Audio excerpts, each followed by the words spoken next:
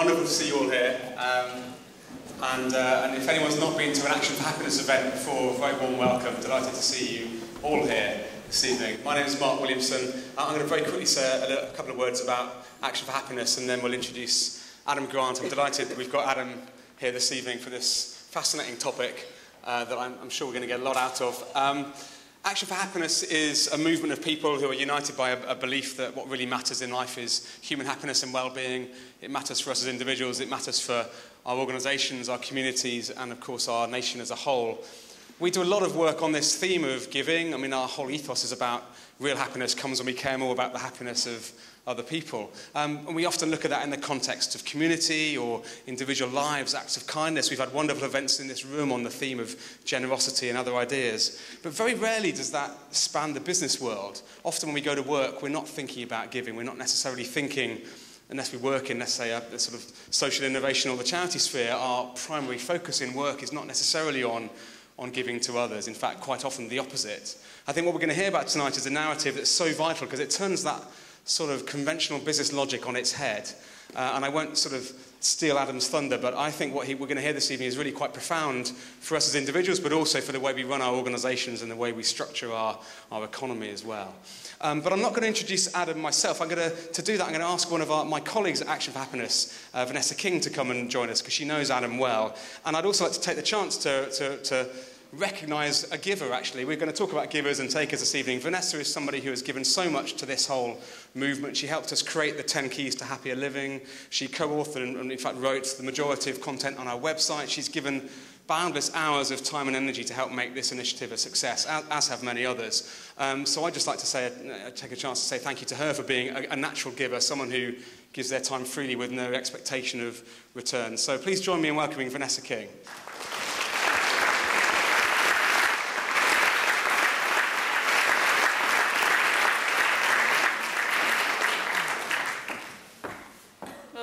Thank you. That's rather embarrassing, but rather nice as well. So, thank you. Well, I'm absolutely delighted to welcome Adam here tonight for a number of reasons, really. I could say, it's because he's the youngest tenure professor at Wharton, one of the top business schools in the world. I could say it's because he's won numerous teaching awards, including the single highest rated MBA professor at Wharton. I could say it's because he's written probably around 70 peer-reviewed academic papers that have featured very heavily in many, many popular books, such as those by Daniel Pink and Susan Cain. He's also been featured very widely in the press, from esteemed tomes such as the Oprah magazine right through to the New York Times. And I could say it's because of his consulting work in organisations, both the profit sector and the not-for-profit sector. I could even say it's because he's a former springboard diving champion, or a magician, or is really into ultimate frisbee. I have no idea what that means, but there we go. But actually, for me personally, two reasons stand out. And Adam was my professor for my master's dissertation. I think primarily for me, it's because his work, even though he's a business school professor, his work is driven not primarily to help organisations increase productivity or profit, but to make them places that people can flourish, both professionally and personally. In short, I think for me, he's at the leading edge of trying to change our business culture and make organisations more human places to be. And I think the second one is a more personal one, because I do know Adam and I have been on the receiving end of his giving. And it's for me because he doesn't just write about giving, he lives it. He's driven, he literally walks the talk. So for me, that speaks volumes. So I'm very pleased to welcome to the stage Adam Grant.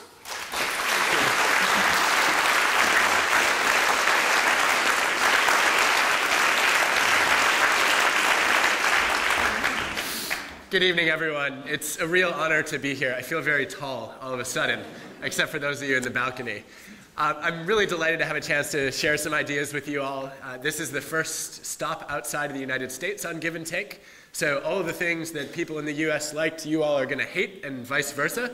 So I've tried to do the exact opposite of everything that worked in the US in the hopes that we will potentially hit something interesting. What I want to do is take about the next 40 to 45 minutes to tell you about some of my favorite ideas in Give and Take, and give you a taste of why I think they're interesting and potentially powerful for individuals, for groups, and for organizations. Then we'll do a little bit of a breakout exercise to think about how can we apply some of this to our own lives or our own work. And then finally, we'll open it up for Q&A, and I will attempt to answer any questions that you have. The place I want to start is with a simple question. So I wrote this book to figure out, how do you all own this face? And what does it take for people to achieve success at work and in life?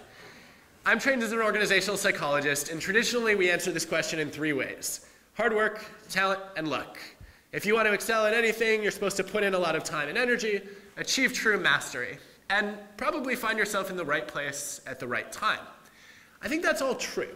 But what was missing for me from that picture of the individual forces that drive success was our interactions with other people. We all live and work in a connected world. You can think about the number of teams that you've been on recently, the number of clients and customers that you serve, perhaps the number of bosses that you have, although those of you who are having to count, I'm a little worried about your organization. But what I wanted to know was, how do these interactions with all the people who make up our professional lives really shape our results and our achievements? And as I was starting to begin to answer that question, I came across a really inspiring quote. It was by Robert Benchley, and he said, "There are only two kinds of people in the world: those who divide the world into two kinds of people and those who don't." I thought that was profound. I thought it was a great jab at psychologists who take all of the richness and complexity of human nature and oversimplify it using just two categories. And I swore, after coming across that quote, that I would never be guilty of doing such violence to the human condition. Which is why I am proud to announce to all of you that after a decade of research on the motives that people bring to their interactions, you need not two, but three categories to capture pretty much everything we need to know. I call these reciprocity styles, because they capture our motives, our habits, and our instincts when we're exchanging something of value with another person or group. Now, it's worth noting that there is evidence in all seriousness across cultures, across industries, across time, that there really are three fundamental styles of interaction that capture reciprocity. On one end of this spectrum, we have the takers, the people who are just driven to get as much as possible from others, never want to give anything back, and specialize in critical skills like shirking, social loafing, free riding, credit hogging, backstabbing, all in service of making sure that they succeed at the expense of those around them. On the other end of the spectrum, we have these strange people that I call givers. I'm not necessarily talking about philanthropists or volunteers, but rather people who enjoy helping others, who often go out of their way to share knowledge, to provide mentoring, to make introductions with no strings attached. Now, it's pretty rare for anybody to be pure taker or pure giver. Right? You might have taker moments like when you're negotiating your salary. You're probably thinking mostly about what can I get and not that interested in giving something back. And when you're mentoring somebody, you probably fall a little bit more into the giving side of the spectrum and are just trying to help out the person whose success you're hoping to facilitate. But what my data show, and this has been corroborated by a lot of other researchers, is that most of us in most of our interactions are right in the middle of that spectrum as what I call matchers. And a matcher is basically somebody who tries to keep an even balance of give and take. Quid pro quo, tit for tat, reciprocity. I do you a favor, I want an equal one back. And being a matcher seems to be a pretty safe way to live your life. But is it actually the most effective and productive way to live your life? Is the question that I want to ask tonight. Now, I'm going to try to answer it in a little bit, but before we do that, I think we need to dive into the psychology of a taker. And the first place to do that is to say there are at least 4 of you, by my count, who are takers and don't even know it at this very moment. Now, how would you know? I prepared a short test. You can all take it now. Hopefully the lighting is clear enough for you to be able to read it. Go.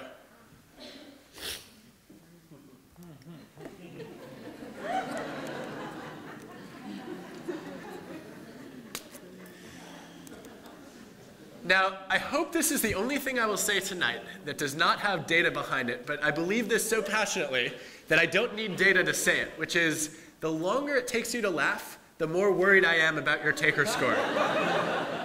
Now, I show you this cartoon in part because narcissists are one variety of takers, right? People with inflated egos who think that they're superior to others and believe that they have to be better than others in order to be successful. Second variety of takers, more common perhaps, would be those who are former givers and matchers, but learn the hard way that it's dangerous to be too generous. Maybe they got burned or exploited one too many times, and they decided, you know what, it is a dog-eat-dog competitive world. If I don't put myself first, nobody will. There is a third variety of taker that I will not be addressing tonight. It's called a psychopath. Now, I think more useful than recognizing it in yourself is how do you spot it in others? How do you know if somebody else is a taker? And those of you who are not familiar with this evidence, I was stunned to discover there is actual data showing that you can spot a taker just by looking at a photograph. I've taken for you 2 photographs of CEOs. I would argue one a taker, the other a giver. And the question is, can you tell from their faces and their clothing which one is the taker? Now, I should say both of these CEOs built very successful companies. Takers, matchers, and givers can all succeed. They all do, although they have different ways of doing it. Both of these men also got their career starts in a little group in the United States called the Richard Nixon Presidential Administration, one of the world's greatest training grounds for being a taker. And I'm curious, I want to get a vote from all of you about which of these 2 men you think is the taker, and then I'll ask a few of you to justify your vote. What cues did you rely on to make your judgments? And I will not accept intuition as an answer. I actually want something that you looked at that led you to make a taker judgment. All right. How many people think the man on your right is the taker? How many of you are still trying to figure out which one is your right? Okay. This guy. Again, show of hands. Who thinks he's a taker? All right, it looks like we're about half. Okay, so why do you think that man is a taker? Fake smile. Fake smile. How do you know? It doesn't reach his eyes. Yes. Some of you will know the French neurologist Duchenne did some wonderful research in the 1800s showing there are these little muscles in the corner of our eyes that produce crow's feet or wrinkles or crinkles when there is an authentic smile, and we cannot control those muscles. So you will see the eyes wrinkle right here when somebody is genuinely feeling joy, but not when they're faking it. Now the problem is, takers and givers alike are all capable of fake and real smiles. And in fact, one of the times that you will catch a taker in a genuine smile is right after that person has just exploited you. There's even a term for this in psychology. It's called duping delight. It captures the sheer euphoria that only a taker can experience after a successful lie. So it actually doesn't appear in the eyes or the smile. Is there any other cue that led you all to judge that man as the taker? Yes? Size of the picture, projected himself. So the taker is kind of making himself very, very front and center. Yeah, so you see a little bit, this guy is wanting to dominate the image. Okay, very interesting. Any other clues? Yes? His tie is very much, hey, look at me. His tie says, look at me. How do you see that? To me, like it's a shiny silk tie. Ah. I'm successful. A shiny silk tie. Look at me. I'm important. Yes. And related to that, how many of you think he's a taker because he's wearing pinstripes? This is the most common answer, by the way, that I've come across. Takers wear pinstripes. Now, in the United States, we associate that with the New York Yankees in baseball. But you could put it also in the same category, right? Of, well, maybe he cares more about his appearance, and pinstripes is a way to be flashy, perhaps. All right, so I am sorry to say that this man is, in fact, the giver. And some of you are like, yes. And I would like to offer you my sincere and warm congratulations for guessing correctly on a 50-50 shot. Well done. No, I think it's really interesting, and I'll get to those of you who did guess right in a moment. But the man on your right, some of you may have heard of him. His name is Jon Huntsman Sr. In the United States recently, his son, Huntsman Jr., was a presidential candidate. I chose him as a giver for a couple reasons. One is he's one of 19 people on Earth who have given away over $1 billion to charity in their lifetimes. Another is when the financial markets crashed, he couldn't afford to deliver on his charitable commitments, so he took out a personal loan of multiple millions of pounds so he could fulfill his promises and give more money away. If you haven't read his book, Winners Never Cheat, it's a really, really interesting book about what acts of generosity that seem crazy, like giving away maybe 100,000 pounds in a negotiation because you empathize with the CEO sitting across the table from you, whose wife has just died from cancer. Why that might actually be a smart business practice. But he seems to be a pretty generous guy. On the left, on the other hand, we have the taker. Now, did anybody recognize his face? Okay, that would be cheating, sir. You are not allowed to use actual information about these people, only their photos and their clothes. But who was he? I think he should be jailed by now. Yes. You recognize the name? I forgot the name, but we say we forget the name of the sinner, but we don't forget the sin. Yes. Enron. A sinner, Enron, yes. Anybody know his name? Kenneth Lay, yes, one of the sinners in the Enron scandal. Now, those of you who were really excited that you were able to spot Lay as a taker, who were you? If you knew that he was the taker. I should tell you at this point that there is nothing in either of these photographs that says anything about givers and takers. I just enjoy seeing what people are willing to read into meaningless photographs. And you all passed my test, thank you for that. Now, in all seriousness, I show you this photo for two reasons. One is to remind you all that we make snap judgments of who's a giver and who's a taker, right? If you've read Blink by Malcolm Gladwell, you might call this thin slicing. And we have these intuitions, right? These fast impressions formed in a nanosecond of, well, is this person generous? And is this person selfish?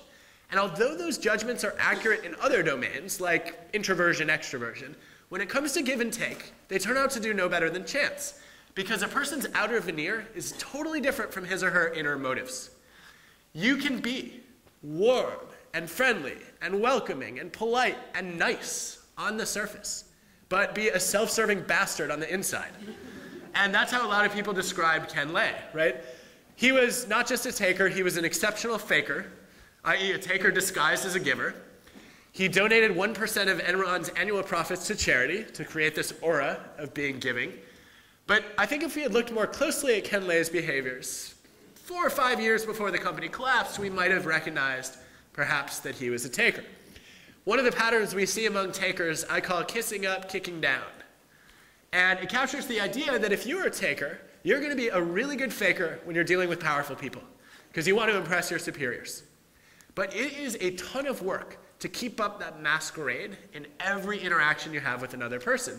And if you're a taker, it's not that efficient, it seems, to be generous toward your peers or subordinates when you're really just trying to maximize your own immediate self-interest. So one implication is we shouldn't have asked Ken Lay's bosses if he was a taker or a giver. We should have asked his peers and the people who work below him. But I believe if we had paid more attention to some cues that we could have picked up without even meeting him or anyone who knew him, we could have spotted him as a taker circa 1997. 4 years before Enron collapsed. And we could have done it from a photograph. I just haven't given you the data you needed yet to make the judgment, and for that I sincerely apologize. But let me show you. This is Huntsman's picture from his company's annual report. And the question is, what do you think Ken Lay's looked like? Those of you who said bigger, that would be a dramatic understatement. In 1997, Enron chose to devote an entire page to his head. Now, lest you think this is an anomaly, I submit to you a few additional cues. Exhibit A.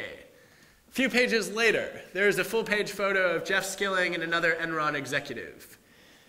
2000, 3 years later, a year before the company went under, there are not 1 but 4 photos of Ken Lay and 4 photos of Jeff Skilling in the annual report. Exhibit B, why do I care about these data? Chatterjee and Hamrick did a brilliant study of computer companies, published a few years ago. They got Wall Street analysts who cover all those companies to actually rate the CEOs after meeting them on a taker scale. They rated how egotistical, how selfish, how narcissistic is each CEO. And then they looked for clues that correlated with those analyst ratings. And one of the clues, believe it or not, was the prominence of the CEO's photo in the annual report.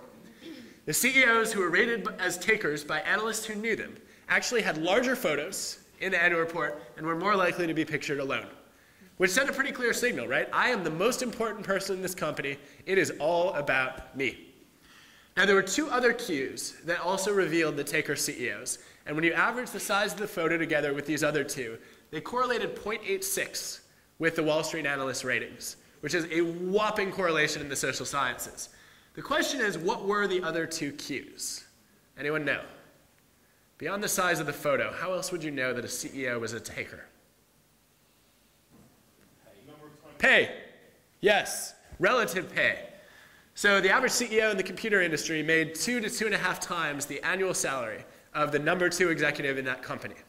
The average taker CEO had an annual salary 7 times greater than the number 2 executive in that company, literally taking more. The third cue was in their speech. What 2 words do takers use more than the rest of us? I and me, especially when talking about the company instead of us and we. So you now know a little bit about how to spot a taker.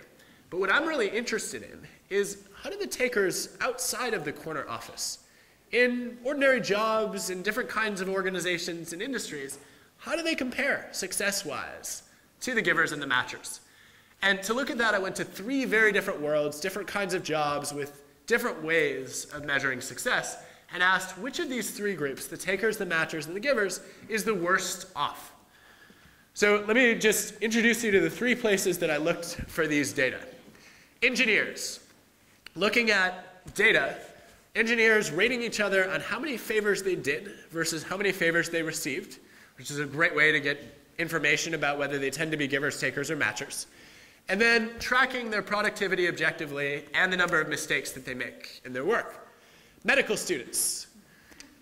In that case, looking at their grades throughout all 7 years of Belgian medical school, this is every student in medical school in Belgium, and looking at surveys with statements like, I love helping others, as a way of looking at how much they love to give. And then salespeople, my favorite setting, thinking about, okay, let's track their annual revenue, and let's again find out how much they like helping their colleagues and their customers versus how much do they care about maximizing their own direct personal self-interest. Now, across these 3 domains and different measures of success, engineering productivity and error rates, medical school grades, sales revenue, there was one group among the takers, the givers, and the matchers that was consistently the worst. And I'd love to get a show of hands on which group you think that was. How many people think that the takers were the worst off? Raise your hands high so we know who you are. We have a few optimists in the room. You will be promptly shipped to the United States where you belong. I'm sorry, I couldn't resist. This all stems from a 2010 visit to the Google offices in London, where we were working on helping Google engineers recognize their strengths. And one of the engineers said, sorry, here in the UK we don't have strengths. At which point, he made a list of all of his weaknesses and agreed that his least weak weaknesses would count as strengths. So, if we must. That said, all right, so we have a few votes for takers at the bottom, but not many. How many people think the matchers were at the bottom? Okay, now this would be sad news because most people are matchers. And it would suggest, actually, that the majority of people were bad engineers, bad medical students, and bad salespeople. How many people think the givers were at the bottom? Okay, we have a few as well. And those of you who voted givers, you would be right. The worst performers in all 3 domains were the helpful and generous. In engineering, the engineers with the lowest productivity and the most mistakes were the ones who did more favors than they got in return. They were so busy helping their colleagues that they just ran out of time and energy to get their own work done. In medical school, the students with the worst grades were the ones who agreed most strongly with I love helping others. Now, if you think about that for a moment, it suggests that the doctors you trust are the ones who never wanted to help anybody. Maybe. But the medical students admitted that when it came time to prepare for a big exam, instead of filling the gaps in their own knowledge, they were helping their classmates learn stuff that they themselves already knew. And then in sales, Dane Barnes and I found in a study in North Carolina in the US that the worst salespeople were the ones who were passionate about helping their customers. And one salesperson put it really bluntly to me after the study was over. He said, "I care so much about my customers that I will never sell them one of our crappy products." Thank you for your candor. Now, I thought this was interesting, right? That these people who want to help others do so at the expense of their own success. And for those of you who are givers, I thought this was a tragedy. How many of you would self-identify more as givers than takers or matchers? Show of hands. Okay, and how many of you self-identify as givers, but know that if you raised your hand, you would violate the norm of modesty? All right, those are the real givers in this room. Now, I was curious, all right, if the givers are at the bottom, who's most likely to be at the top in these different domains? How many people think it's the takers, who are typically the best engineers, the best medical students, and the best salespeople? Okay, and how many people think it's the matchers? All right, that's a majority. How many of you didn't raise your hands? Thank you for participating. Now, in all seriousness, maybe you didn't raise your hands because you already anticipated something that took me 10 years to figure out, which is it was not the takers. It was not the matchers either. It was the givers again. Oh, yeah, that was my reaction too. How could this be? Well, it actually turned out that the least successful and the most successful engineers, medical students, and salespeople were the ones who were helpful and generous. Somehow, the givers at the top managed to help their colleagues and achieve their own goals. They managed to be amazingly productive engineers while supporting problem solving with their coworkers. They managed to get the best grades in medical school while making sure that their friends were prepared for their careers. And they managed actually, on average, the givers to sell 50% more annual revenue than takers and matchers. They started out slower, it turned out. They were listening to their customers, asking them questions, learning about their interests. And sometimes that was at odds with a really aggressive, assertive pitch. But over time, they had two advantages, the givers. One, they built trust, and their customers actually valued their opinions. And two, they learned more about their customers' interests and were able ultimately to offer more useful products and services. So takers and matchers are more likely in these contexts and several others to fall right in the middle of the success spectrum. Givers are overrepresented at the bottom and the top. And that really raised for me two questions that motivated me to write this book. The first question is, what do successful givers do that takers and matchers might want to learn? I think this is a really important question because these are not hardwired personality traits. These are choices we make in every interaction we have with another human being. So you could take, for example, think of the biggest taker you know, and you could encourage that person to switch a mindset in their next interaction. And instead of saying, what can I get from this person? Maybe they'll propose a trade, an even exchange, and be more of a matcher. Or maybe they'll just offer something and not ask for anything back and act like more of a giver. As we make these choices a little bit differently in each interaction, our styles can change. So if there are things that successful givers do, maybe takers and matchers might want to emulate them. The second question is, what happens to those poor givers at the bottom of these success metrics? And how do you end up avoiding the costs? I want to shed just a little bit of light on those two questions today, if you are ready. I see some nods. I will take that as a definitive and emphatic yes! All right. The way I want to do this for today, I covered in the book a lot of different domains. I looked at how successful givers network, collaborate in teams, how they spot talent, how they develop people below them, how they influence, how they persuade, how they negotiate. What I want to talk about for today is the networking piece. So what do successful givers do as they manage the range of contacts that come into their personal and professional lives? And to do that, I turned to Fortune magazine's Best Networker. Fortune did this great analysis in 2011, where they used social media, namely LinkedIn. How many of you are on LinkedIn? Okay, you were all in this study, whether you gave your consent or not. What Fortune did was they took the Fortune list of the most powerful people on earth, the Fortune 500 CEOs, the Fortune top 50 women in business, Fortune's top 40 in tech under 40, 640 powerful people in total. They cross-referenced that list with the entire LinkedIn database of over 90 million people. And the question was, which LinkedIn members connected to more of those powerful people than any other? The winner had over 3,000 LinkedIn connections including the founders of most of the great tech companies in the last 20 years, including all of these people, also had the former chef of the Grateful Dead in that network. I do not know why you want that person in your network, but I thought it was a really cool fact. So I thought this was a great way to figure out, all right, is Fortune's Best Networker a giver, a taker, a matcher, and what can we learn from that person? And by the way, are those real connections, or did this person just find a loophole for getting people to say yes to a LinkedIn request? So I was really surprised by the results of this. I'll show you the top 3 from the Fortune analysis. In 3rd place, this man, Michael Dell, founded a little computer company you may have heard of. Seems like a good candidate to have a strong network of powerful people in technology. In 2nd place was this man, Jeff Weiner, also known as the CEO of LinkedIn, who technically has access to all LinkedIn accounts and can connect with anyone he wants, which is unfair. But actually, technically, LinkedIn employees were excluded from this analysis. But I thought it was interesting that the winner even beat the LinkedIn CEO. So I want to show you a picture of Fortune's Best Networker, because I believe in this case, a picture is really worth at least 1,000 words. And you may be as surprised as I was. Here is, according to Fortune, the best networker on the planet. It's the guy, not the cat, by the way. Anybody recognize him? You shouldn't recognize him. I didn't. His name is Adam Rifkin. And he violates every stereotype that I know about successful networkers, which made him a really interesting case study.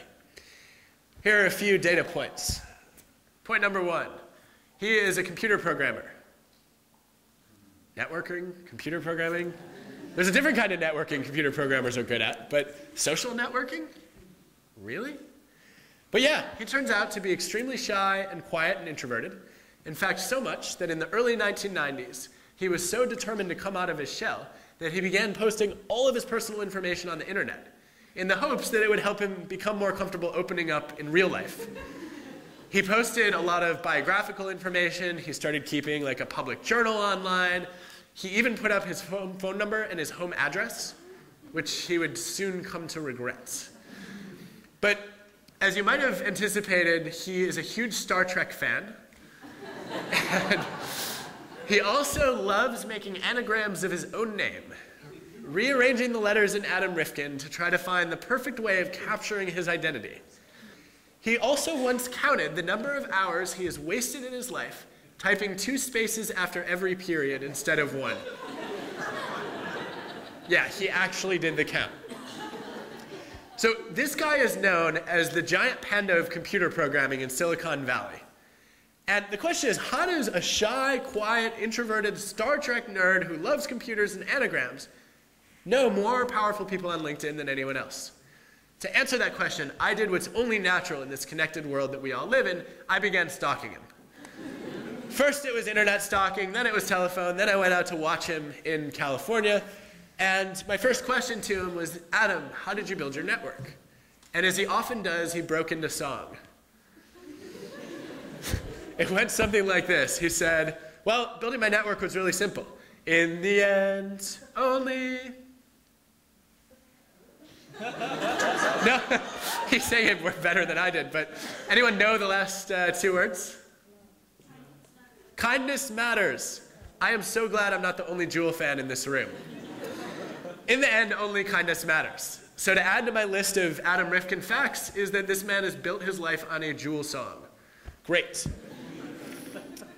His second comment was, no, seriously. My network has been built through trying to make the people I meet better off. I'm like, okay, cool. Maybe he's a giver. I want to learn more about it. And he said, let me take you to my natural habitat. This is Adam in his natural habitat. He said, you have to understand, if you want to know anything about networking, the difference between a strong tie and a weak tie. Those of you who don't know these labels, strong ties are the people we know well and trust, our closest allies. Weak ties are our acquaintances, the people we barely know. And Adam said, if you need a job or you're looking for advice, most people will go to their strong ties because the strong ties are the people who will be a giver toward you. They're not necessarily givers in all of their relationships, right? But when you've developed deep trust and a meaningful connection with someone, you're willing to help them out with no strings attached. And so, of course, you should go to your strong ties when you need a job because they're going to be there for you. And Adam said, but not so fast. He was familiar with research by Mark Granovetter at Stanford, who showed that weak ties are often stronger than strong ties. That on average, people are frequently twice as likely to get a job through a weak tie than a strong tie. How could your acquaintances give you more than your most trusted friends and colleagues? Well, one answer is you just have more weak ties. And so probabilistically, you're more likely to find a job that way. That may be true, but there's a more powerful explanation supported by the data, which is that strong ties tend to give you redundant information. Your most trusted friends and colleagues know a lot of the same people and the same stuff that you do. Chances are they live in the same place or work at the same organization or share some family connections. And so it's hard to find out about new things from those strong ties. Your weak ties, on the other hand, are much more likely to travel in different circles, meet different people, learn different things, and therefore can open the door to new opportunities. So I asked Adam, this is great, how does it work for you? And he said, well, it doesn't. I'm too shy to reach out to my weak ties. Why are you telling me this? He said, well, occasionally I will reach out to a weak tie, and, if they help me, then I want to be helpful to them, so I will at least match them to not be a taker. And then at some point, we'll get to know each other better through the exchanging of help, and I will accidentally turn that person into a strong tie. And then, according to the research, they're useless to me. Why are you telling me this? But Adam actually found a way to get the best of both worlds. The trust, the comfort, the familiarity of a strong tie, and the willingness to give, coupled with the novel information that a weak tie brings. Here's how he did it. This is probably my favorite Adam Rifkin story. 1993, let's go back 20 years. Adam is one of the first people to recognize the social potential of the internet. To realize the internet is not just a vehicle for sharing information, it's also a place where you can build community and help people make connections. And the way that Adam does this, because he loves music, is in his spare time, he starts building fan pages for bands that he really likes.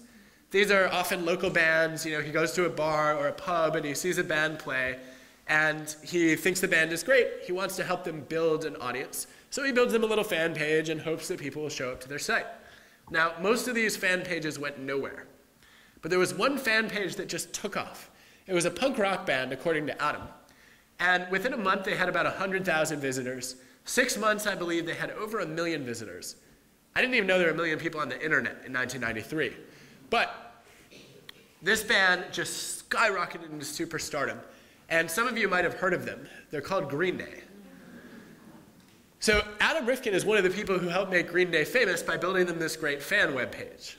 And while he was working on this, I think he made two of the biggest mistakes that tend to plague givers. The first one was in 1994. Green Day's manager contacted him and they said, Adam, we love your fan page so much that we want to buy it from you. We love the fact that you have all these visitors, you did a great job with the site, and we want to make it our official Green Day website. And Adam thought about it for a little while. And then he said, no, I won't sell it to you. And he just gave it to them for free. Idiot. This is what drives us crazy about givers, right? Here Adam, worked a bunch of hours building this website.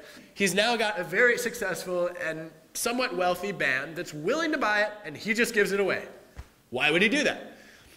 Shortly before that, he made what looked like his second mistake, which was he got an email from this guy, Graham Spencer. It was one of those emails that people only sent around 1993. Really angry, think capital letters. And I'm going to paraphrase it, but it basically said, Dear Adam, I've been to your Green Day page and I think it's stupid. And he said, Green Day is not a punk rock band.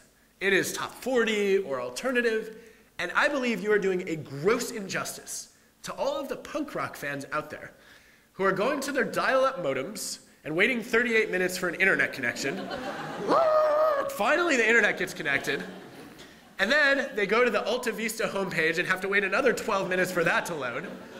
And then they type in punk rock, and they get your dumb Green Day page. And Adam's like, oh my God, why did I put my home address on the internet? So he writes back to Graham. He says, Dear Graham, I'm not familiar with what you're calling punk rock. Could you send me some demos? And Graham sends him that great but lost invention, the cassette tape. Adam listens to a bunch of these cassettes, punk rock is really not his cup of tea. But you know what? He takes a couple hours and he builds fan web pages for those punk rock bands. And he links them to the Green Day page.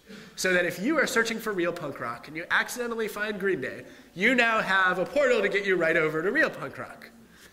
Why did he do it? Well, I think often, you could think Adam does stuff like this out of the kindness of his heart. He likes helping people, he likes giving. Took him a few hours, but it was meaningful.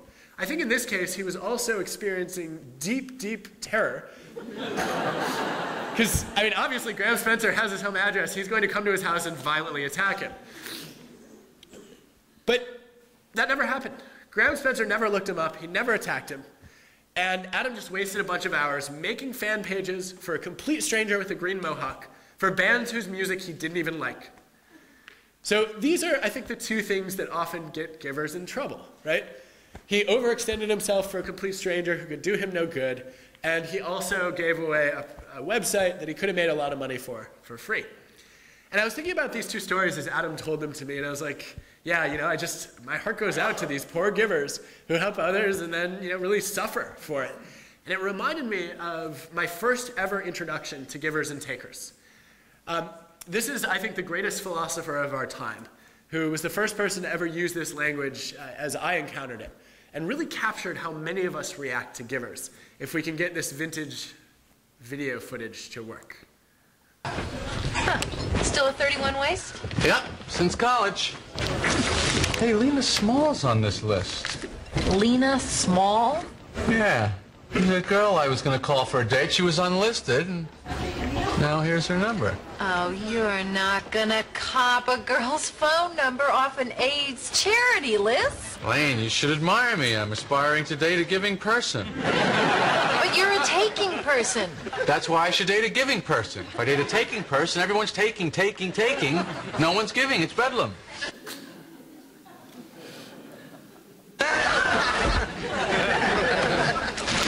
So, George... Yeah.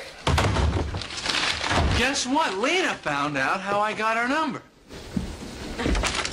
Really? How'd you do that? A friend of Susan's. My Susan? Why'd you tell her? I have to, Jerry. It's a couple rule. We have to tell each other everything. Well, you know what this means, don't you? What? You're cut off. You're out of the loop. You cutting me off? No, Jerry, don't cut me off. You leave me no choice. You're the media now, as far as I'm concerned. Oh, Jerry, come on, please. It won't happen again. If you were in the mafia, would you tell her every time you killed someone? Hey, a hit is a totally different story. I don't know, George. So Lena was upset, huh? You know what? That was the amazing thing. What, it didn't bother her? No, she said it was fine. Something very strange about this girl. What? She's too good. Too good. I mean, she's giving and caring and genuinely concerned about the welfare of others. I can't be with someone like that. See what you mean? I do think that captures how a lot of us respond to givers, right? They're do-gooders. They're bleeding hearts. Giving is a sign of weakness. But I believe, and the data in Adam Rifkin's experience show, it can also be a source of strength. Here's how. 1998. Adam decides he's going to move to Silicon Valley, and he's going to start his first company. He doesn't know anybody there, and he knows he needs to connect with some people to get his idea off the ground. So he's racking his brain, and he remembers that Graham Spencer, the punk rock green mohawk guy, might have lived in Silicon Valley 5 years earlier. So he basically, this is a total shot in the dark. But he looks up the old email, he writes an email to Graham, and he says, "Dear Graham, I don't know if you remember me, 5 years ago, I was the one who built, the punk rock pages for the Green Day site. I'm moving up to the Silicon Valley area. If you're still there, would you be willing to meet up for coffee?" And lo and behold, Graham is still there. He writes back, and he says, "Yeah, I'd be happy to meet up." So once Adam makes his move, they sit down for coffee, and Adam is in for 3 major surprises. The first one is when Graham Spencer walks in, this is Graham Spencer. Not exactly your stereotypical punk rock fan.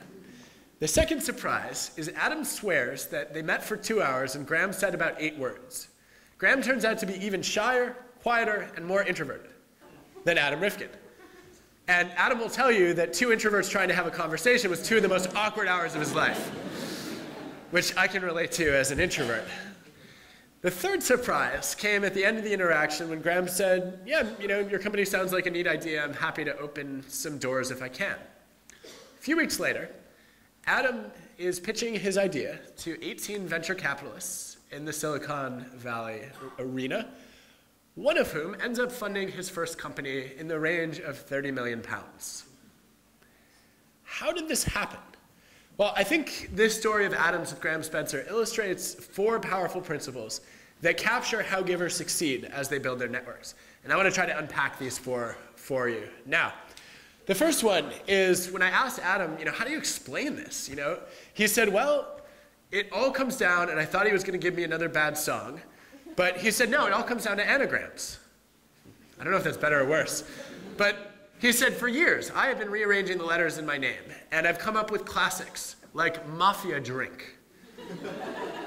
But when I look in the mirror, I don't see a mafia drink staring back at me, nor am I an Inkif drama or a kin aid farm. Not that I know what that means. But he said, one day I hit on the perfect anagram. If you rearrange Adam Rifkin right, it actually spells I find karma. Ooh. Yes. So Adam said, I got lucky, right? I didn't know that Graham was going to be able to do me any good. But actually, I think it's more than luck. And I think this is the first thing that I learned about successful givers when I started doing this research on networks. How many of you are paranoid? Don't raise your hands. But the way that you know if you are paranoid is if when I asked that question, your first reaction was, how does he know? So, if you are paranoid for non-clinical, non-psychiatric reasons, it might be because you are surrounded by takers. Takers cause paranoia in organizations, right? And actually, if you have a lot of takers where you work, there probably are people who are out to get you. But Adam is experiencing the opposite of paranoia. And there's a word for this. If it's not already in your vocabulary, I recommend adding it. It's called pronoia, or the state of being pronoid. What could this mean? Well, my favorite psychologist, Brian Little, who has recently spent some time here in Cambridge, defines pronoia as the delusional belief that other people are plotting your well-being.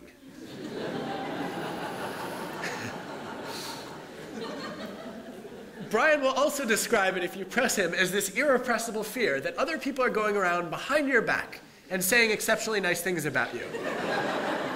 How dare they? So Adam lives in this perpetual state of pronoia, right? He has these people like Graham Spencer who, instead of being out to get him, are out to help him. And he doesn't know why. And he just says it's luck or it's karma. But I believe what Adam calls luck and karma is a predictable and patterned reaction of a certain kind of person to a giver. And those people are called matchers. If you are a matcher, you believe in a just world. You believe that what goes around ought to come around. And that means you cannot stand to see people acting like takers and getting away with it. So matchers among you, when you encounter a taker, your first instinct is to punish that person and make sure that justice is served. Likewise, takers hate to watch givers be generous and not get rewarded for it. And so matchers are often on a mission, right? Because they tend to reciprocate or match what other people do. When a giver is generous, a matcher will respond in kind and make sure that that giver benefits from being generous. So I think the first lesson from this story is givers need matchers. Gretchen Rubin said a couple weeks ago, she said, matchers to me are the karma police. They're the people going around and making sure what goes around really comes around. And I think you can see that in Adam's experience with Graham Spencer.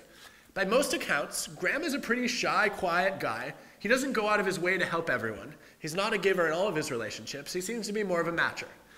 And because 5 years earlier, Adam, for no apparent reason, did a really helpful thing for him, Graham feels like, you know what, this is a good guy, and he deserves to get rewarded.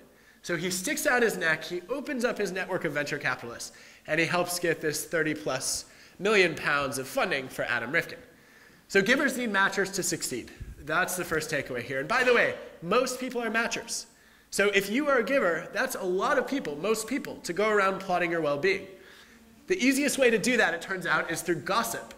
a particular kind of gossip that the sociologist Rob Willer calls pro-social gossip, also known as positive gossip, which I think is a great concept. And the idea is, right, you can actually contribute to other people if you're a matcher by warning them about takers, saying don't trust this person, and also by giving them positive reputational data about givers, saying, you know what, this person is helpful and generous, and I think you want this person in your life. And that's basically what happened between Graham and Adam. Second takeaway from this story, beyond givers needing matchers, is if you look at what kind of relationship Adam had with Graham Spencer, Graham is definitely not a strong tie. They've hardly even met. But he's also not a weak tie, because 5 years earlier, they had a meaningful exchange. He has a third kind of tie that researchers call a dormant tie.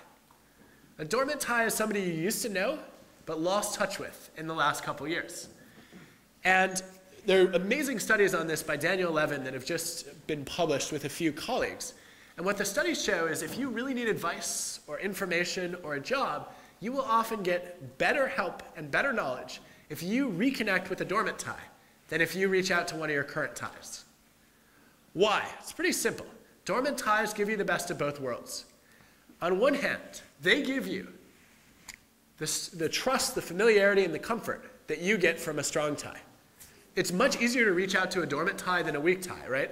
If you used to know somebody, you have some shared experience, some meaningful history, and it's faster and easier to go and say, hey, I'd love to catch up with that person than it is a pure acquaintance that you don't know at all. And you can also count on that person, right, because you have this shared experience to maybe understand your perspective and want to help you out a little bit. Whereas the other side of this picture is if you look at also the other benefit, the strong ties tend to have redundant knowledge. Dormant ties have been meeting different people and learning different stuff in the past few years since you last talked. And so that's a great opportunity not only to have these people that you have some trust with, but also get efficient access to new information from. And I think you can see this really clearly in Adam's experience with Graham, because in 1993, Graham was just a college student studying computer science. But in 1998, shortly before they reconnected, Graham sold a little company called Excite to the At-Home Network for $6.7 billion US as the majority founder. Now, if Adam had reached out to Graham in 1993, as a college student, Graham wouldn't have been able to help him, but after this very successful launch of a tech company, 5 years later, he had an amazing network of venture capitalists. And at that point, right, the dormant tie had a lot of value. Now, the good news is also, Levin and colleagues show that dormant ties become more valuable as you get older. Dormant ties are more useful in your 30s than your 20s, your 40s than your 30s, your 50s than your 40s, partially because you accumulate more of them, but also because there's more time for them to meet new people and learn new things, and so they can add a lot of value to you. So I think that dormant ties are the hidden value in our networks. But it's hard to access this value if you're not a giver. Takers have a pretty hard time reconnecting, right? If somebody has taken advantage of you or been selfish, you're going to immediately lock the door to your network and say, no, you are not welcome back in my life when the taker reaches out. In fact, there's data to suggest that takers have ever-expanding networks of acquaintances because after they exploit you, they have to add new people to their network so they can exploit them too. Matchers have an easier time reconnecting, but often run into a couple of challenges. One is that matchers love having a zero balance sheet. No credits, no debits, evening the score. And so things are already even by the time that they reconnect. There's not a lot of goodwill that's waiting to be capitalized on. In addition, I think matchers tend to build narrower and shallower networks than givers do. The narrow part is really simple. It comes from the fact that if you are a matcher, you will only help the people that you think can help you back. Because after all, the whole point of being a matcher is if you're going to do something for someone, you should get an equal return. So if you were a matcher, you never would have helped Graham Spencer when you got that email and you thought he was a green Mohawk punk rock fan, because what can that guy ever do for me, and I'm going to help him, and it's not going to be even. Whereas givers are much more likely to help more indiscriminately, right? And some of those people that you helped that you didn't think could help you back turn out to achieve amazing things. The deeper network part comes from matchers often being transactional, leaving an instrumental feeling like, I didn't really care about you. I was just offering you something to get something back, and this was an economic or a financial exchange. As opposed to when a giver tends to exchange help with someone, it's an investment in a meaningful relationship, right? It's a sign that I care about you and your well-being. So givers have a ton of benefits to gain from reconnecting with people they used to know, right? Who think they're generous, who appreciate their contributions. This brings us to the third point. You can only access those benefits if you are willing to ask for help. And this is something that a lot of givers struggle with. When I look at the research on this, the biggest problem that givers run into is refusing to be on the receiving end of an exchange. Feeling like I always have to be the one helping and contributing and supporting others. And yet, if you don't ever ask for help, that's a great recipe for burnout and a great recipe for being taken advantage of. So I find consistently the givers who succeed are the ones who put others first most of the time, but also are willing when they really need it to go and reach out to their networks and say, here's what I'm looking for, would you be willing to help me? And guess what? One way you could frame this if you're a giver is to say, well, if I don't ever ask for help, then I am depriving the other people in my life of the opportunity to be givers. And how dare I do that to them? But I think it's really interesting. You can see that with Adam's story, right? He never would have gotten his first company funded if he hadn't been willing to ask Graham Spencer for help. Not only that, that led to the funding of his second startup, his third startup, his ability to retire while he was still in his 30s, and then to found an amazing nonprofit called 106 Miles that meets in 2 different California cities. And it's a network of over 5,000 entrepreneurs who meet twice a month to help each other. And Adam's basically there to support entrepreneurs and make them as successful as he can. All of that enabled by being a giver and then being willing to ask when he really needed help. Fourth and final principle that I would take away from this story. Go back to the help that Adam provided to Graham Spencer. He did not spend 10,000 hours going out of his way to change Graham Spencer's life. A lot of people think that being a giver requires being a Gandhi or a Mother Teresa, and I think that's really debilitating, right? We think about those exemplars, we can never achieve it, why should we bother helping? Adam argues that what we should do if we want to be more effective givers is just add a few 5-minute favors to our days. And he says, look, there are a lot of ways you can add a lot of value to other people's lives at a low cost to you. Adam's 2 favorite ways of doing this are making introductions and writing recommendations. So frequently, he goes out of his way to find 2 people that he thinks would benefit from knowing each other, writes a little email introducing them and saying, here's why I think you guys should connect, and then he just gets out of the way. And it's a great example, right? It only takes him 5 minutes, but he's helping these people a lot. He's found dozens and dozens of entrepreneurs, co-founders for their companies, if they're business people, a technology partner, and vice versa. The second way that he likes to give, which also takes him 5 minutes, is writing recommendations. And when somebody does something really generous or goes the extra mile, he'll just write a quick email to their boss saying, you know, this person was really helpful and here's why. Trying to recognize and acknowledge the givers around him. So I love this idea of doing more 5-minute favors. And I think it makes giving palatable. But there's a twist, which is if you met Adam and he did a 5-minute favor for you, a few months later, he will probably reach out to you and ask you for help. And this happens often enough that you're like, wait a minute.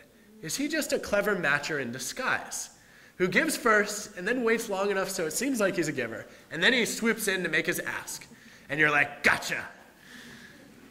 But no, because he adds a wrinkle. He doesn't ask you to help him. He asks you to help him help the other people in his network. So he will reach out to you and say, hey, I'm trying to help this person find a job. Would you be willing to support those efforts? And do you know any contacts at these companies? And I think what Adam's trying to do is get everybody in his network to pay it forward and do 5-minute favors. And he believes, and there's a lot of data that I cover in chapter 2 to support this, that if you do that, you will experience 2 benefits. First one is, it's a lot less dangerous to be a giver if everybody in your network is also a giver. You don't have to worry about being exploited by takers.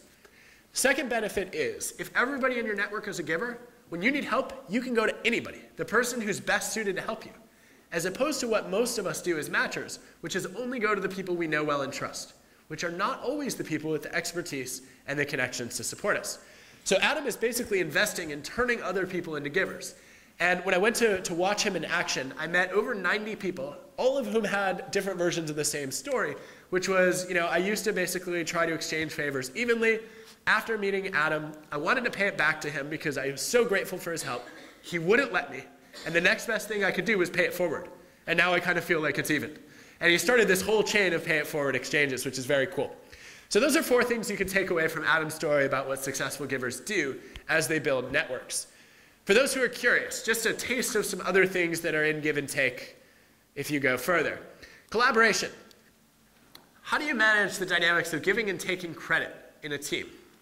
How do you decide who gets to do the interesting, meaningful, visible projects, and who gets stuck with the grunt work that no one will ever see?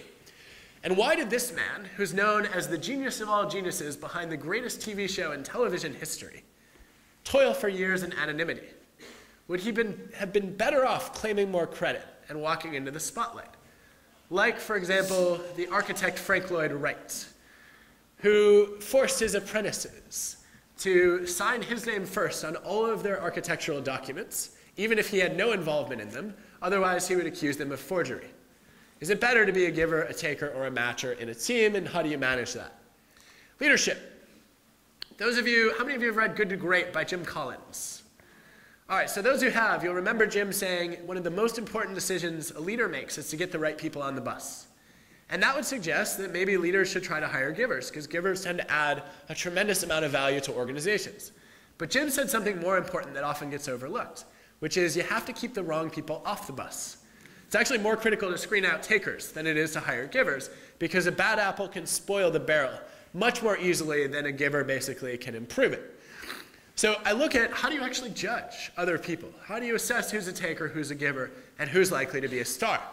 And one of the questions that I love in this chapter is how did this man, C.J. Skender, an accounting professor, spot talent as a giver in ways that takers and matchers never saw it? How did he know that this woman, Beth Trainum, whose own mother told her she couldn't add or tell time, would one day win a national accounting medal? Also, how did he know that this guy, Reggie Love, written off by many as just an athlete, would one day become the body man to President Obama? And what do givers know about recognizing talent that we might want to learn? Decision making. For those of you who follow sports, why do some people pass up the opportunity to draft great players, like Michael Jordan, and then when they get stuck with one of the greatest draft busts in basketball history, why do they hang on to him for 4 or 5 years before finally letting him go? What causes people to fall into the trap that psychologists call escalation of commitment to a losing course of action? And is it the givers, the takers, and the matchers who are most vulnerable to over-investing in people? It could be the matchers. I'll leave it to you to guess. But what I think is really interesting here is the question of how do you get people to make better choices, whether it's you or someone you care about, when they are invested in somebody who's not panning out? And how do you get them to follow the advice of my favorite motivational poster?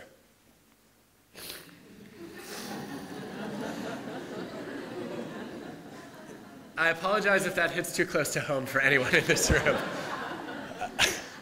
Always worry about that. And then, how do you manage the cost of giving? Burnout, of course, being one of the most common.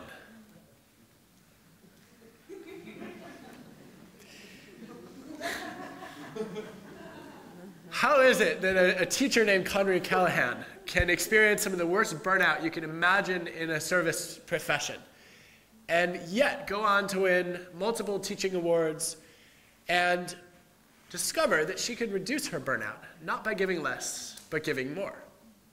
Why is giving exhausting for some but energizing for others? What makes the difference between whether givers are burned out or fired up? And then also, how do you deal with takers? How do you make sure you don't become a doormat or a pushover? How do you negotiate and make decisions and hold takers accountable? But my favorite question, perhaps, is this one. Can you turn a taker into a giver? I don't know. I think it's hard. I think, though, that we all have giver moments.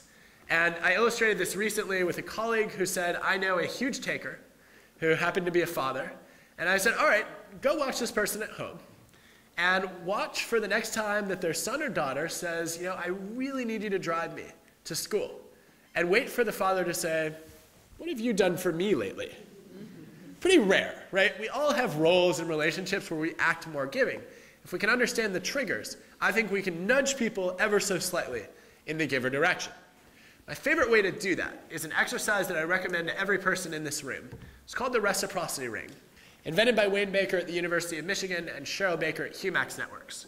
What you do is you gather a group of people together, and you invite them all to think about a request that they want to make, something meaningful to ask for, that they want in their professional or personal lives, but cannot get on their own.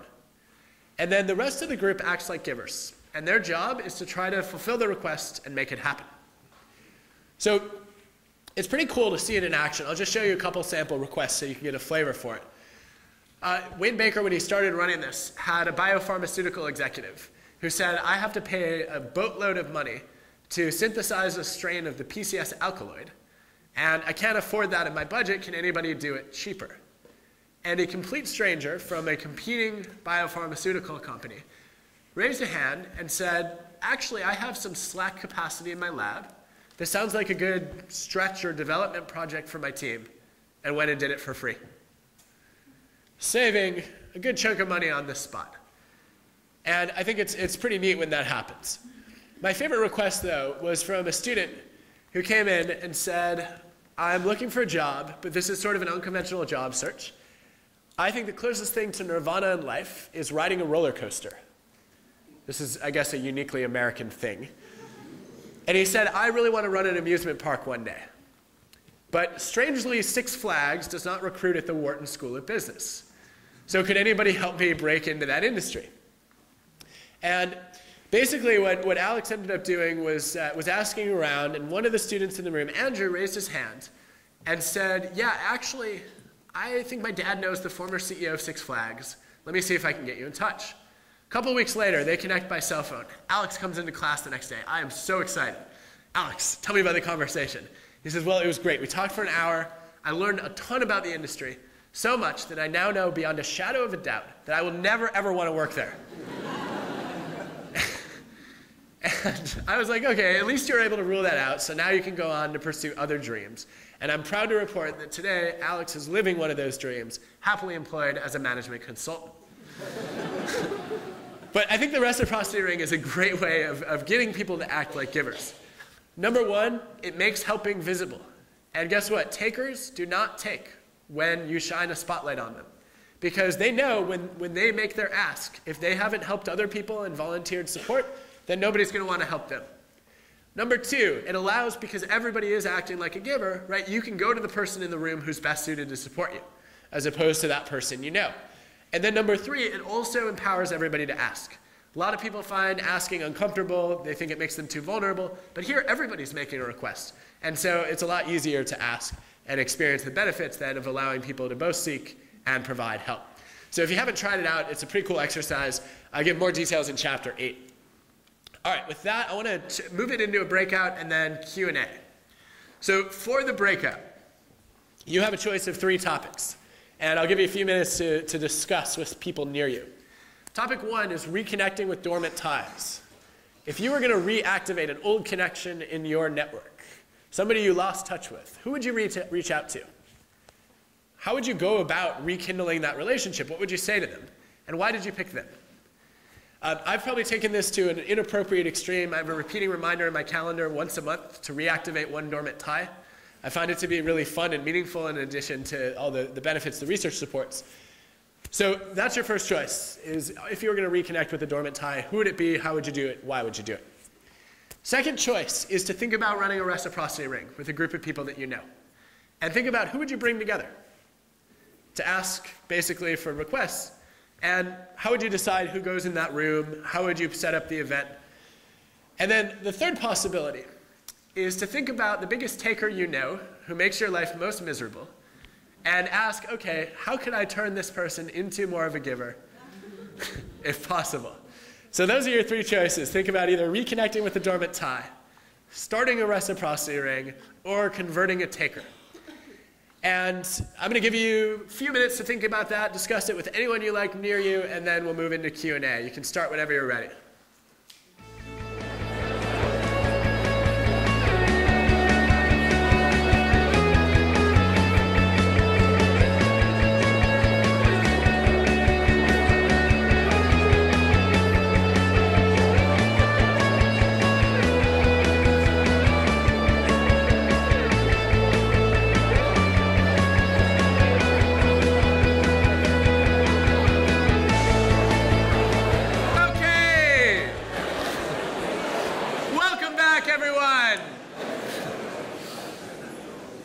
Lots of interesting pieces of discussions, or at least as much as I could hear from one word at a time per pair. So at this point, we're going to open it up for questions. If you have comments or reflections from whatever you began discussing in the breakout, those are fair game too. I'm happy to try to answer anything that's on your mind with no guarantee that I can actually answer it. We're going to take about 20 minutes for Q&A and anything you want to raise, and then we'll turn it over to book signing, and I have a couple closing remarks that I will make. So, questions? Right over there, yes. Yeah, Lydia, that's you. Hi, I'm Lydia Kahn, and I had the pleasure of hearing you in California last week at the Compassion in Business Conference. And actually, I'm stalking her, so. I live here. So what I wanted to ask you is, do you think with all of this conversation about behavior, morals, and values, that we might be at a tipping point, groundswell, or some kind of an awareness and change of different behavior? Yeah, I don't know, to be honest. I hope so. I think that, I've certainly heard a lot more discussion about things that I would put in the giver values category, whether you take conscious capitalism, corporate volunteering, corporate social responsibility, the environmental sustainability movement, right? All of these things I think are activities and practices that givers often buy into. Are we at a tipping point? I don't know. How will we know? I think one way to know is a dramatic reduction in corporate scandals, which would suggest a minimization of the amount of taking that's occurring. But even then, right, most of those, if you look at Dan Ariely's research, most of those are perpetrated by a very few, extreme takers. And, I'm not sure then if that would even be a signal. So I guess I would wonder, and this is an interesting question to think about, and maybe somebody will write a book on it, is how would you know when we've reached a tipping point, and how do you actually track whether people are moving more in the giving direction? Because this is hard to measure, right? We can get people to respond to surveys, we can get other people to rate you, we can, in some cases track philanthropy and volunteering rates, but at what point will we really know if people are being more helpful and more generous? I don't have a good way to assess that, and that really bothers me as a social scientist. But intuitively, I think there's increasingly enthusiasm about these topics. And I take that as an encouraging sign in a cautiously optimistic way. Next victim. Yes. Right over in front of you. There we go. Yes. Either way. We'll get the microphone taker. Thank you. So I'm going to ask a taking question, I think. If you're in a networking situation and you've got a sort of howlingly obvious need, and there's certain people in the room that you want to connect with, how do you build trust? Sincere. Now you could ask a couple hundred people that question right now. Actually, that would be one way to start. I cover in chapter 5 this idea that if you want to connect with someone, one of the best things you can do is ask their advice on a question like this. This is Katie Lillienquist's research, and I think it's fascinating. What she shows is if you go to someone and ask for their advice, 3 things will typically happen. 1, you flatter them. Ben Franklin, I'm going to paraphrase this, once said that we all admire the wisdom of people who come to us for advice. They have incredible taste, right? They know exactly where to go. And I think that's the first step. The second is, in order for somebody to give you advice, they have to walk in your shoes. They have to look at the problem from your vantage point, which means learning more about you, right? And with that will typically come some identification and maybe some empathy. You put all that together, right? They're feeling good about you, they understand where you're coming from, and they're much more likely then to step up and help you and advocate. So I would say pose that question to everybody you want to network with, and then see if they then become your champion. The other thing I would say is, I quote a couple of networking gurus in the networking chapter, one of whom is Keith Ferrazzi. How many people have read Never Eat Alone? So if you haven't read it, there's a really good story that was done online. If you just Google Keith Ferrazzi Never Eat Alone, you'll get it. And one of his recommendations is it's really hard to build a meaningful connection when you're at a networking event, because networking is like the slick, sleazy, schmoozing taker behavior. And you actually want to make a genuine connection, but you don't have a lot of opportunity or time with other people. And so what he recommends is basically to approach someone and say, I know this is not the time and place. I would really love to have a 5-minute conversation with you, or a 10 or a 20, whatever your ask is. Would you be willing to set up a phone call or meet up next time we're in the same city? And then basically exchange contact details, and hopefully you've kicked the door open a little bit, then to build a connection out of this awkward force setting. I think that's the best advice I've heard. Yes, right here. Microphone coming. What cultural factors did you take into account? I'm very conscious that you mentioned Google in London, but for all I know, 90% of those people you spoke to were Americans, yes, for example. So that's the question. What cultural factors did you take into account in your research to produce this book? Good. So I should confess I hail from the land of cultural ignorance, and that makes it very difficult for me to answer that question. For that reason, I rely on cross-cultural researchers who know much more about this topic than I do. And there are a couple of data points that I found really interesting here. I opened the book with some research by Alan Fisk, a cultural anthropologist who has studied patterns of interaction across the world's major cultures. And he shows that giving, taking, and matching are actually 3 fundamental styles of interaction that you can find in every human culture on the planet. His most extreme case is the African Maasai. Has anybody ever lived with the Maasai? I hope not, because very few people ever have. But what those of you who haven't will maybe know about them is they're a very remote tribe in Western Africa. And Fisk went there to try to figure out, okay, if we go to somewhere completely non-Westernized and industrialized, what can we learn about them? And he found the same types of giving, taking, and matching. So they actually had different models for when you would be a giver, taker, or matcher. When it came to land use, the Maasai were unequivocally givers. If you move to their village, they will just give you land for free and ask you for nothing back. They just believe that everybody's entitled to receiving land. But if you go to the marketplace, they will have much more of a taking mindset. And everybody will haggle and bargain for the best price, irrespective of what's good for the person at the other end of the table. And then when it comes to cooking meals, they actually are all matchers. And everybody is required to bring an equal share of the portions that they bring so that nobody is giving more than anybody else. So you look at research like that and you say, okay, these models are universal. But where people apply them and how they apply them, there are tons and tons of cultural differences. I get into some of them in the book. There are a bunch, actually, that my editor cut, I think rightfully, because they're really complicated and very, very country specific. But what you find pretty consistently is very different norms about when it's appropriate to be a giver, a taker, or a matcher, and when it's dangerous from one organizational culture and one national culture to a next.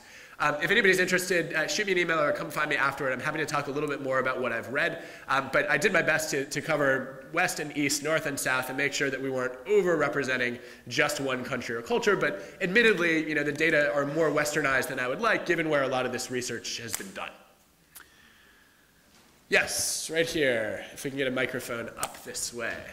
Thank you. Hi. Do you have any top tips on how to avoid giver burnout? Chapter 6. Share with us. Read chapter 6.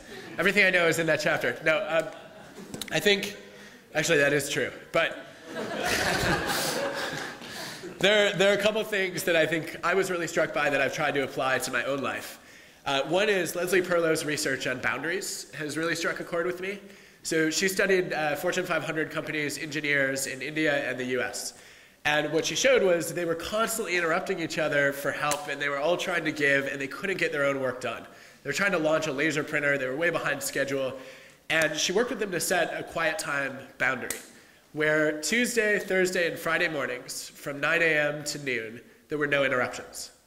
And that, it seemed, would allow them, right, to get their own work done and make progress, and then, you know, the rest of the time they could be busy helping each other and interactively problem solving. 66% of the engineers, when quiet time was implemented, achieved above average productivity. And they ended up launching the project on time for the second time in the division's history. And I think there's something really powerful to that idea of saying, look, I'm going to separate the time that I spend getting my own work done from the time that I spend helping others. And if I actually block out work time in my calendar, it's much less likely then that I will burn myself out with just constant giving. So that's one thing I've personally tried to do after reading this research. My second favorite thing is looking at research. This is Sonia Lyubomirsky and her colleagues. What they look at is, okay, for giving to energized, is it better to do, if you were going to do 5 random acts of kindness this week, is it better to do all 5 in one day, or better to do 1 per day for 5 days? And I was sure that it was going to be spread them out, so you feel like you're making a little bit of a difference each day. But Sonia found the opposite, that you only get happier if you do all 5 acts of giving on one day. And this is sort of puzzling. So guess what? You get to be a giver one day of the week, and then the rest of the time, screw everyone else. But I've actually, again, I found it really interesting to try to put this into action, which is you do one act a day, and it doesn't feel like you're making much of a contribution. And I find over and over again that givers don't just burn out from giving, they burn out from giving when they don't feel like they're having an impact. If you stack up several acts of giving together in one day, you feel a much greater cumulative impact, right? You feel like you are making a real appreciable difference. And so I think that's the second thing to think about, right? Take your acts of giving, put them together so they add up to something of meaning and substance. And then, as you move through the day and the week, you start to feel like, gosh, my efforts are really rewarding, and you get energized by that experience, and hopefully it carries you through. There are a few other principles in chapter 6, but those are a couple favorites off the top of my head. Let's see, where is our microphone currently? Yes, there. We'll try to work in a more circular fashion. Hi there. Your third question that you asked for the breakout was how do you change a taker into a giver? I think we struggled. Can you explain how you do that? The initial thought would get into their perspective, but then we wondered, were you then just helping them become even more of a taker? Yes. I think that's usually what happens. So I think the first thing you have to know is why is this person a taker, right? If they're the psychopath variety, good luck. Seriously, I think if there's just a serious deficit of empathy, then I think it's going to be really hard. I think that if they're the kind of person who used to be more giving or matching, but learned it was dangerous to do that, I think your job is basically to show them the rewards, not only the dangers. And that's frankly part of why I wrote the book, right? To get people who had found, I can be this way at home, but it's just not safe to do at work, to say, wait a minute, maybe I was wrong about that, and maybe I was just using the wrong strategies as a giver. So maybe trying to open their eyes to that evidence. I think if they're the narcissistic takers, one of the things you might have to do is flatter them a little bit. But do that in such a way that you ask them to pay it back or pay it forward. And so, hopefully what you do is you get the narcissistic takers to basically build up their egos on the basis of how generous and helpful they are. And being way more helpful than anyone else, which I think is obviously dangerous. But if you look at the data on this across sort of the two varieties of takers that I think you can nudge or shift just a little bit, probably my two favorite principles. One is the advice-seeking idea. So if you have a taker and you want them to be helpful, I would actually go to that person and say, I'm trying to get somebody to help me in a situation like this.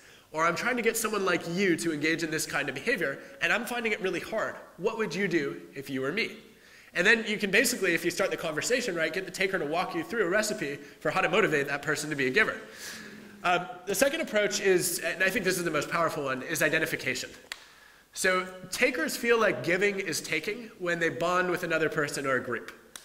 So if they become really attached, for example, to a company, then they feel like, well, the more I give to this company, the more I am advancing my own interests too, because if this company succeeds and I'm deeply connected and identified, then I am succeeding too by helping this particular organization. So I would think about it in a broader sense, right? What are the ways that I can strengthen the attachment between the taker and either the person or the group that I want them to help, because at that point, there's less of a conflict between self-interest and group interest, and those interests become much more aligned. For more details, check out chapter 8. Let's send the microphone over this way. Thanks. So you've got, Adam, a team of 11 people. And you're trying, I do? Yeah. Okay. I did not know that. Go on. Yeah. No. Imagine. All right. I'm with you. So you've got a team of 11. You're trying to optimize performance. What balance would you have between givers, takers, matchers? By numbers, please. Is there any room for takers? Yeah, I love that question. So I'm waiting for that study to be done. I think the composition of what's the right balance of givers, takers, and matchers in a team is one of the next great directions for this stream of research. I haven't seen any good data that really speak to it yet. I would certainly say I'd probably want a mix of givers and matchers at minimum. I don't know how many. I think that one of the risks that you have if you get a whole group of just givers together is that they will often just all try to give. And the worst case is they all burn out, right? Because they're too busy helping each other. Nobody makes progress. The best case is it's just really awkward where you're saying, no, I'm going to help you. No, let me help you. And you can just never negotiate what's a fair sort of agreement. But I think that what the matchers will buy you is some balance and fairness, and also probably a little bit more toughness and tenacity, right, when you have to really hold other people accountable, as opposed to maybe being a little bit more forgiving or a little bit more trusting. Do you ever want a taker? I don't know. I think that if you have a really loyal taker who's committed to your goals and shares your goals, that person can be a great resource, right? And will be, the kind of shark or lion or choose your favorite aggressive animal that, you sometimes need to advocate for your own interests, like in a short-term one-shot negotiation, for example. But what I worry about is, can you trust that taker to stay aligned with your interests? And I think I'd rather have, right, just a disagreeable giver or a really tough matcher sort of supporting me.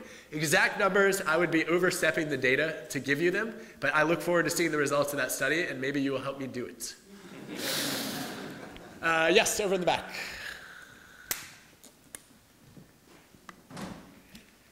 Hi there, I'm Rob. I regularly get asked by my customers if we can offer our service for free. In fact, today I spoke to a magician, a TV magician, who asked if we could work with him. And it's a common problem that we have. What advice would you give?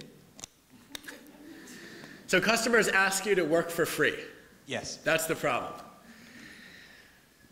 Yeah, I think I would probably say a couple things. The first one is, I would clearly delineate what you're willing to do for free and what you're not on the basis of how much it costs you, right? So if it's a small request, then I think it's a lot easier to say yes. I think also if you anticipate major benefits, right, of building the connection, then it's easier to sort of frame that as appropriate matching. Second thing I would say is, I think it's really different to think about being a giver as a person versus as a company. And I've never seen any data that it's a good idea for a company to just be completely giving, right? When I think about the benefits of being a giver individually, it's about helping other people, not necessarily just giving away your services for free. I think the Adam Rifkin experience is an interesting one, and there are probably others like it. But I don't know that it's the norm, and I'd be really interested in seeing what the evidence looks like. So with that in mind, what I would try to do is basically highlight how, and maybe do this proactively as opposed to reactively, how you've been asked so many times for free things that you are jeopardizing or calling into question your ability to continue giving and providing your services. And in order to sustain your ability to provide those services, here are the rates that you need to charge, and here are the conditions under which you're willing and able to make an exception. I think you clarify that policy up front, and people are much more understanding of, just like on an airplane, right, you're supposed to secure your oxygen mask before helping others. I think a company needs to do the same thing.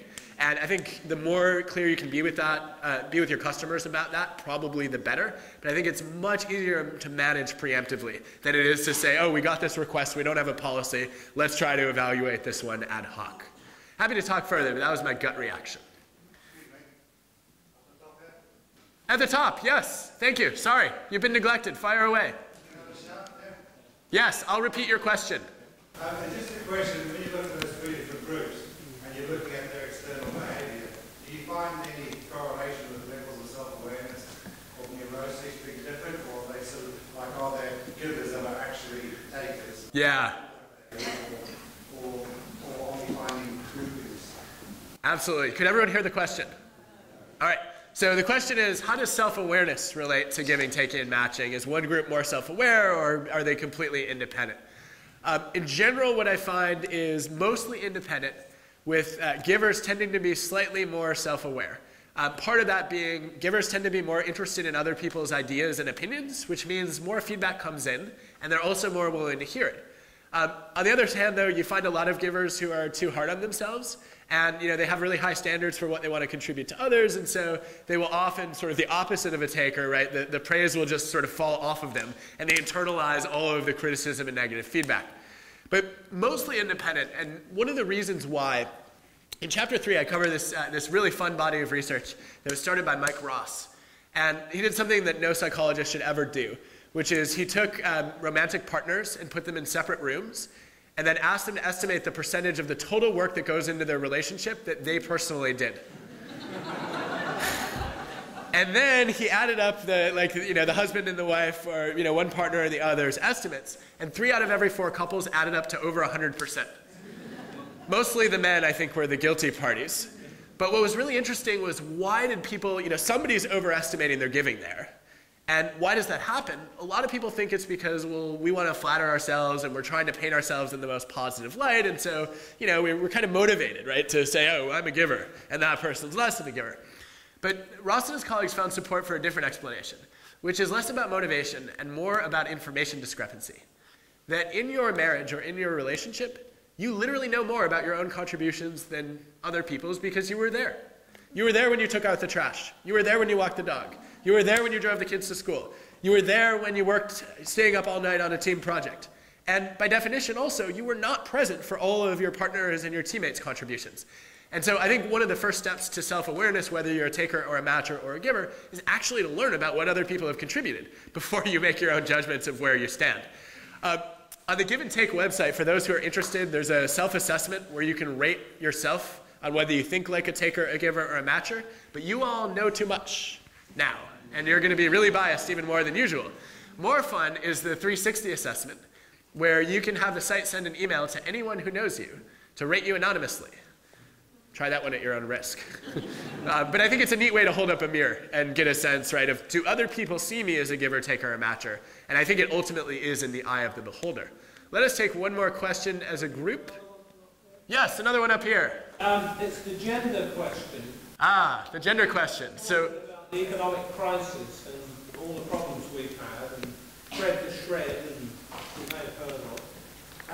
Nothing against the Royal Bank of Scotland. Would things have been any different? I know it's accounted for in a sense by the disproportion between males and females at the top of organisations. But would it have made any great difference if females had been at the head of these organisations as opposed to males? Wow. Did everyone hear that one? Would it have made a difference in corporate scandals if we had more women running organizations as opposed to men? To answer that question, I would like you all to lean in. All right. Sorry, I've been waiting to do that for like a month. So, no, I think it's a really important question. Let me say a couple things on that. The first one is there are other books and other perspectives that have addressed this much more carefully and systematically than I have, and I would defer in particular to two. One is the Athena Doctrine that just came out. Which is about basically the future of organizations that are run by women as opposed to men. It was a really interesting read. The other is one of my all-time favorite books, Demonic Males, by Richard Wrangham, who reviews basically all of the evidence across all animal species, suggesting that almost all of the bad things in the world are perpetrated by men. If you are not a feminist after reading that book, you will be one, I promise. I was converted in college, and I think there's a lot of truth to that. I think that if you look at especially aggression and violence and unethical behavior, they do tend to be perpetrated more by men than women, and this is not just true for animals, it's also true for humans, right? What's interesting, though, is if you look at the give and take dynamics, not once in 10 years of research have I ever found a statistically significant difference between men acting like givers and women acting like givers. They seem to do it at about equal rates. And I was surprised by this initially because we tend to stereotype men as more taking and women as more giving. But it actually tracks really nicely with Alice Eagley and her colleagues' research. They accumulated a couple decades of studies of helping behavior, looking at who's more likely to help. And what they found was men and women were equally helpful overall, but that they tended to specialize in helping in different situations. So men did more helping towards strangers and in emergency situations, which you could either sort of code as hero or macho or maybe something of the two. Whereas women did more helping and giving in close relationships to their families, their friends, and their closest colleagues. And I think that's a lot of the giving that matters in organizations, right? And so it may well be that men at the top, right, they didn't feel as concerned about the people who are their key stakeholders as a group of women might have. And if things were different, I think, yeah, we might have had fewer scandals. We don't have a lot of female Fred the Shreds. And I think it would be really, really great to see more women at the top so we could gather those data. With that, let me say a few things as we close. First one is, I mentioned the Give and Take website, and one of the things you can also do on that site is you can nominate someone you know who you think is a giver, who deserves recognition for it. I've noticed that even in organizations where givers succeed, the takers are often more visible because they're claiming the credit and hogging the spotlight. And I think we need to do something to balance that out, right? So people know they're successful givers as role models. And if you want to embarrass the hell out of a giver you know, feel free to do it that way. We're going to recognize one giver a week on the site. The other way that I think is more fun is we have these free postcards at the back, and you can hand them or mail them to anyone you know who you think has been generous or helpful. Originally they said, "Thank you for being a giver." We were told, quote, "That's cheesy," by several anonymous survey respondents, all male. So instead, they say, "Congratulations, you're not a taker." which I thought was more fun. So feel free to hand those out to anyone you like. Take as many as you want. The other thing I wanted to say is my personal favorite part of being on book tour has been the chance to honor people and recognize those who have been really giving and generous in my life, a lot of whom are dormant ties that I haven't connected with for years. And so I would love if I can just take a moment, if you all bear with me, to acknowledge a few people who are amazing givers in this room. First of all, former students, if you would stand up, please.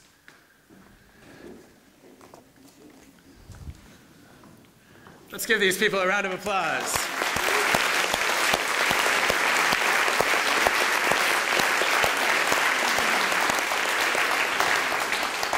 Secondly, colleagues. Where are you? All right, we've got a couple, a few more. They're not willing to stand up, but thank you.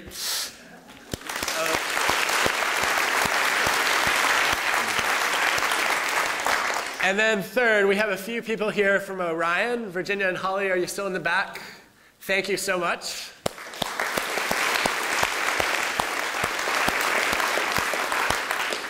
Fourth, I would love to thank Vanessa and Mark for hosting and organizing this shindig.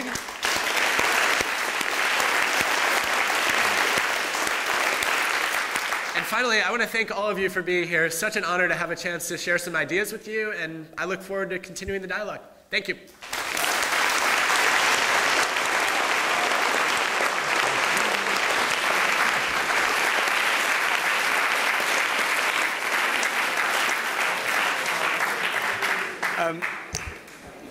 Thank you all so much for coming, and Adam, thank you so much for a really inspiring evening.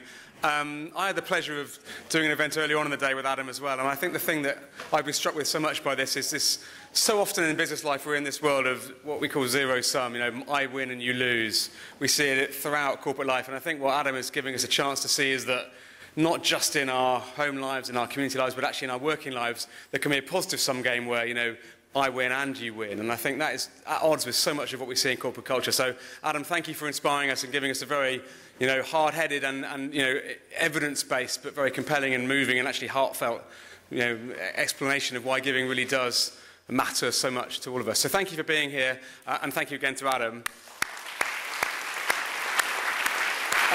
Just one final closing word. We do these kind of events regularly, and just to say that in June we're hoping to do an event, I think on the 19th of June, to screen a film. We often screen films. This one's called Money in Life, and it's looking at the financial catastrophe and saying what are the kind of positive things that can come out of that, and what are the chances we have to rethink our relationship with money and our priorities around the economy and indeed life in general. So a really inspiring film. Hope you'll join us on the 19th of June for that, and many more events later in the year. But thank you again for being here, and have a good evening. Thanks.